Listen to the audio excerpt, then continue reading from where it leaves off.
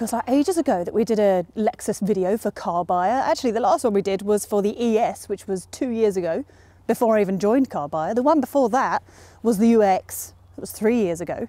Actually, the latest Lexus was the electric version of that, and that was very beautifully reviewed by our friends over at Driving Electric, so if you want to watch that, click up there, please. And now we have this brand new Lexus NX. Well, 95% new, but new enough for us. So, brand new Lexus. Mind if I browse you?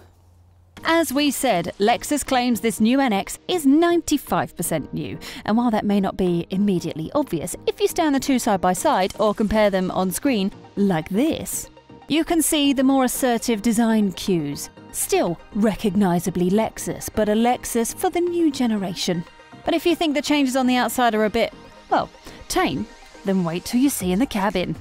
Oh, would you look at this? I mean, I know sometimes we use Lexus as a quality benchmark, and when you sit in here, you can see why. Quality is one thing. In old Lexuses, there was always the nice, soft, squishy materials and nice finishes, but also in old Lexuses, there was also not very good infotainment systems that are difficult to use and no Android Auto or Apple CarPlay. But gone is the bouncy mouse-like trackpad, and instead we have this super crisp giant touchscreen that's 14 inches on top spec models, and it just looks really lovely. But hold your horses, because Lexus call this the Tazuna cockpit, which means everything has to be to hand and everything has to be in your eye line, and it is. I mean, this center console being high up means the gear lever is exactly where you want it to be. Driving position, also very lovely. I mean, I know the infotainment system is all touchscreen, but there's some nice little buttons elsewhere as well, included here in the door handle, like electric, like in the BMW iX. Instead of having a pull-out handle, got a button. Safer, apparently. And there's also some more little buttons elsewhere, including twiddly climate controls. Thank you, Lexus. I like it.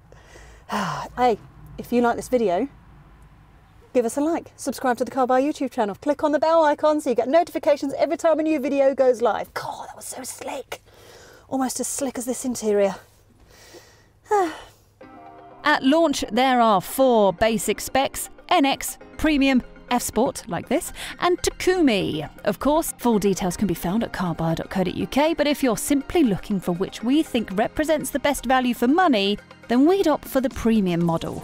Lexus clearly thinks so too. It's expected to amount for up to 40% of sales. This version adds things like privacy glass, keyless entry, and a heated steering wheel to the standard car's heated leather seats, electric tailgate, and reversing camera. Actually, the kit list is pretty generous, whichever model you go for, though we do like our car's sporty F-Sport styling. Okay, and here we are on the road. This is the standard hybrid, so it's the NX 350h, but actually, for the first time, the NX also comes as a plug-in hybrid. It's called the 450h Plus. Now, that's going to cost you an extra £9,000, spec for spec, so it's probably worth checking that you can recoup the money by like reduced company car tax, or just making sure that you plug in regularly before you sign on the dotted line. Now, underneath this bonnet, we've got a 2.5 litre petrol engine and an electric motor. True, the plug-in hybrid is a little bit more powerful, but the NX isn't the sharpest tool in the box. That is the BMW X3.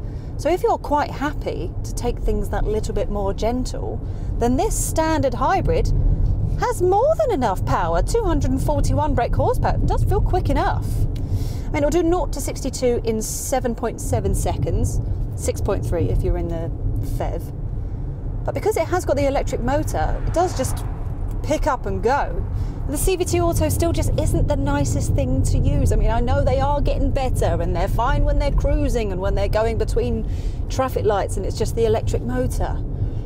But when you put your foot down because you want to overtake someone or join onto a motorway, the revs just flare and the engine just sounds that little bit coarse, you know? But hey, owners tend not to moan about it, so we're not going to dwell on it too much. swear, grip is very good. This is the E4 all-wheel drive. You can get a front-wheel drive for £1,000 less. And actually, steering's very nice. Nice and precise. Very little body roll. Actually, they can thank the Toyota RAV4 for that, because it shares the same basic platform and a lot of its parts with that very car. But the NX's best attribute, certainly in terms of the driving perspective, is refinement. I mean, this car is so lovely and quiet. It's not even the plug-in hybrid. If you remove the engine from the equation, everything just is even more hushed. Oh, with this lovely plush cabin, this is a very luxurious car to be in. We mentioned that the plug-in is almost £10,000 more than the normal hybrid, but Lexus claims up to 40 miles of electric running, plus significantly lower CO2 emissions. Those numbers will make a big difference in company car tax. Higher rate taxpayers could slash their annual bill by as much as 70%. But in day-to-day running, this hybrid is impressively efficient. Lexus claims around 47 miles per gallon, with CO2 emissions of between 129 and 136 grams per kilometre, depending on whether you go for the front or four-wheel drive car. Yep, your passengers are going to be very happy back here. I mean, the panoramic sunroof makes it feel so much more spacious in here, even though it's already spacious. It's lovely. I mean, you've got some more squishies here. Again, the buttons for the door handle, but legroom. I've got legroom for days. I mean, look at that. I'm 5'6". That's lovely. Oh, and heated seats. Treat yourself. Things are just as wonderful here in the boot. Ta-da! 520 litres. Now look, if 520 litres doesn't actually mean anything to you, and why would it? Because it's not like you think in bottles of milk. Rest assured, it is bang on for its class. So it's basically the same size as a BMW X3, as a Mercedes GLC. It's a bit bigger than a Volvo XC60. Oh, and if you go for the plug-in hybrid, space under the boot floor for your cables. You fold down the seats and it will give you even more space, but they don't fold down flat. Naughty, naughty Lexus. Okay then, shall we do some Lexus NX deal makers and deal breakers? Even the standard hybrid is super quiet and refined. Go for the plug-in and that attribute is intensified. We've mentioned Lexus's squishy materials before, and this NX feels as beautifully built as any we've driven to date. This cabin is a revolution too. When it comes to efficiency, you may not be able to get a pure electric NX, but real-world economy in this thing is hard to beat.